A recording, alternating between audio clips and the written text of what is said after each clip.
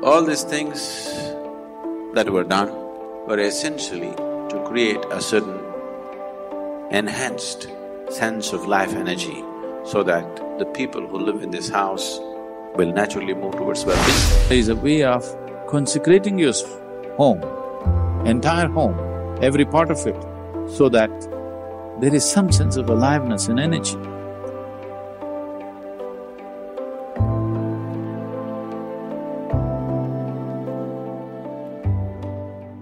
Today you have built homes which are so large, it's very difficult to make them alive just by living. If you just had a one-room house and you lived in great sense of love and joy, you can easily keep it very alive. But today your house has 10, 15 enclosures. It's very difficult for any human being to keep it alive. Once in a way, if you do not live in it, slowly if you enter certain parts of your home, you will see it feels like a coffin.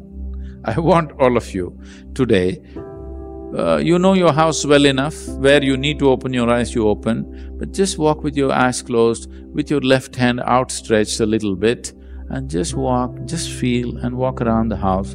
You will see many parts of your house will feel like a coffin. Some parts may be alive. Usually I find kitchens are alive because it's the only place something is happening. Everywhere else, if you live in a very, very alive way, you can enliven something. But when you have 12, 15, 20 enclosures in your house, it's very, very difficult for anybody to enliven all that. This is all that's happened. The thing is, what this Punya Puja is, the puja is about getting you into an energetic space where you become alive to these things. So the Punya Puja is to enliven the house. The space in the house should become alive. So Punya Puja, once in a way, at least once a year, would light it up. That is, you have the space around you alive and it supports you. People are not moving about joyfully, either they're staring at their computer screen, or they're depressed, or they're sleeping. Inertia of various levels and various levels of stresses and tensions, it slowly builds up in the space and it can overwhelm a person. Any number of people will find, if they're feeling sick, particularly if they're feeling psychologically, kind of oppressed, you will see if they just walk out of that space, they will feel great. If they move to another place, they will almost become healthy. Many times, many times for most people. Not everybody who is having psychological problems are pathologically ill. Most of them are victims of the situations in which they exist, various type of situations. Energy situation is one of them, and an important one. So Punya Puja is a way of consecrating your home, entire home, every part of it, so that there is some sense of aliveness and energy. And it's good to make use of the support of Punya Puja. It's a wonderful process through which it will be done. People who are actively involved in businesses, careers, family, life.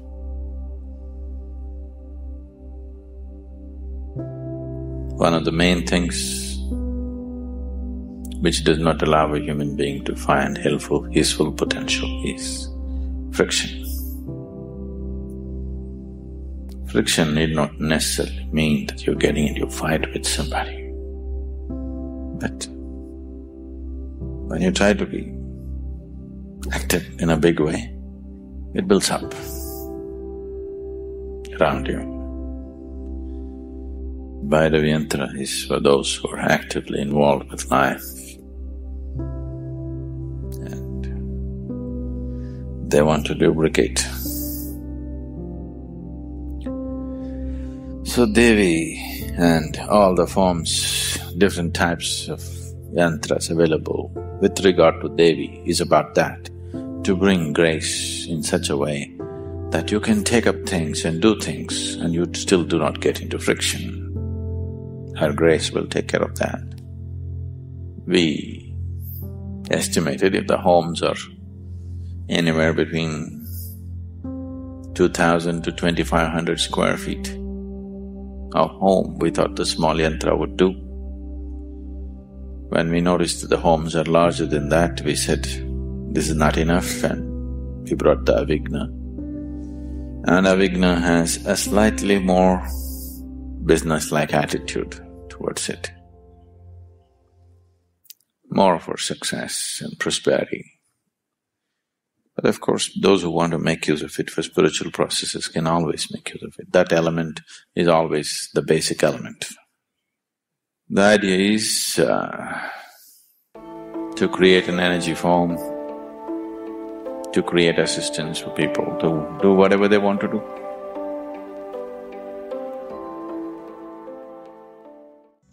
Because different spaces, indoors especially, in different spaces, there are different kinds of… one thing is smells, there's also different kinds of energy structures which will happen.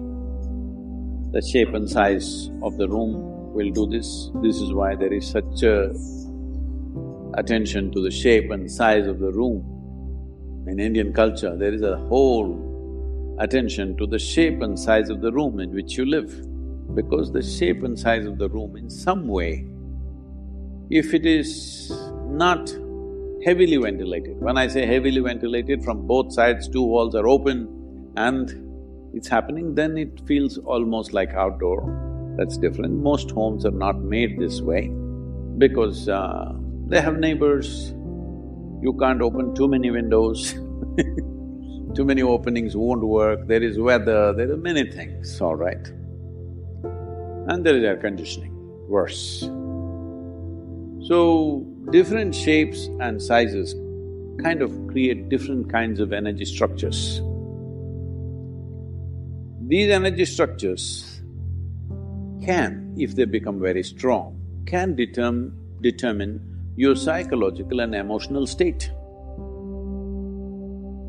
which either can be conducive or can become an impediment in who you want to be. So, certain substances in India, there is something called as samrani, which is a very powerful thing, which is used even when people are ill.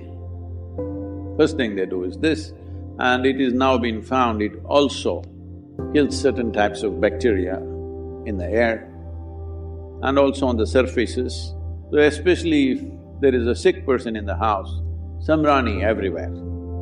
If they want to do some auspicious event, samrani all over the place. It's a certain kind of resin which a tree drips. This has a powerful impact on the atmosphere.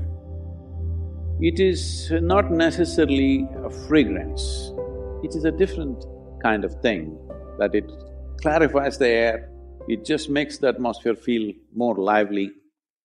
Fundamentally, whatever structures that are there, it will make indoor like outdoor. If you burn a mild, you shouldn't put too much, just mild samrani in the house will make it feel like, though you're indoors, the feeling is of outdoors because it's an unstructured space. One can use it in a sensible manner, but these days incense is being made with chemical stuff. Best you don't burn those things.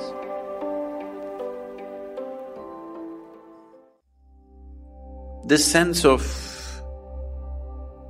no human being should live in an unconsecrated space is something which is deep-rooted in this culture.